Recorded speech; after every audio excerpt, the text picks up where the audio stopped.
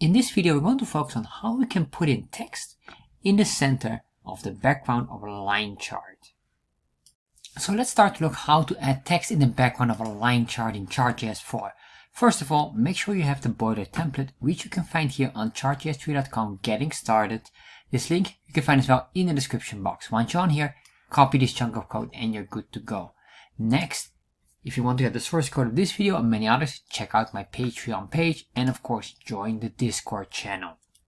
So what we're going to do here is we're going to convert it into a line chart. And we're going to say here line, save that, refresh. Then what we want to do is we want to put the text in the very center at the back of the line. So basically we're going to target the background here. To do this, what I'm going to do here is I'm going to say comma here, I'm going to say plugins, and then we're going to say here text in the center, or any kind of name you want to give it, text center in this case. I'll call this my text center plugin block, then constant text center.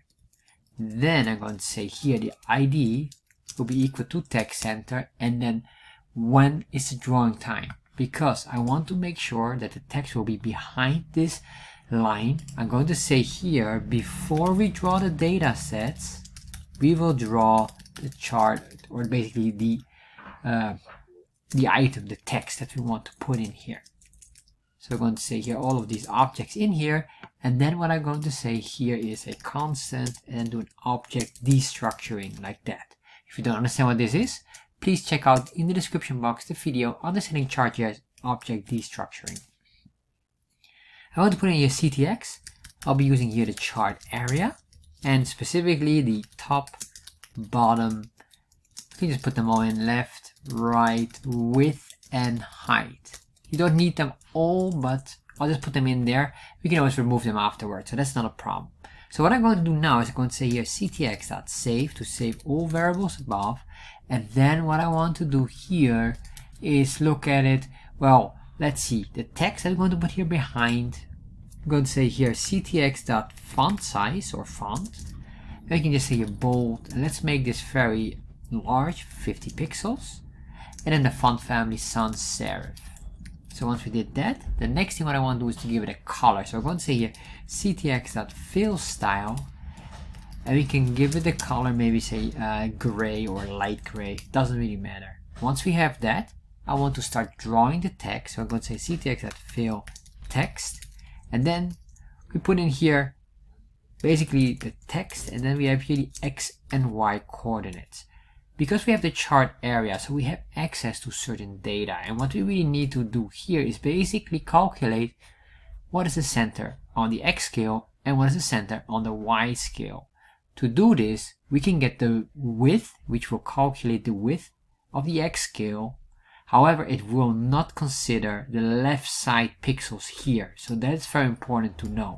However, I'm just going to show it to you. So let's say we're going to grab the width, divide this by 2, and then you might say, well, then if that is the case, the height would be this side here, calculating from this point all the way to here, how many pixels that is.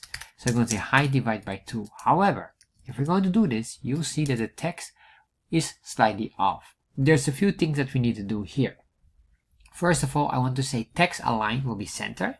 So let's make this here text align center. I'm going to ctx.text align equals center. Save that, refresh. All right. So once we did that, you can see now it's still off, even though it's in the center. But the reason for that is because of this additional left side pixels.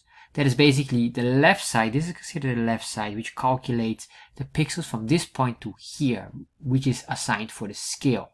So what we're going to do here, we divide this by 2, and then we add up here the left side. Save that, refresh. Now we are correct. However, we are still not on the vertical level. We're not yet aligned to the center because of the very top here that has as well additional space. So what I need to do here, the height divided by 2 plus the top. So I'm going to say here plus top, save, refresh, and there we are. And now we have this nicely set in the center.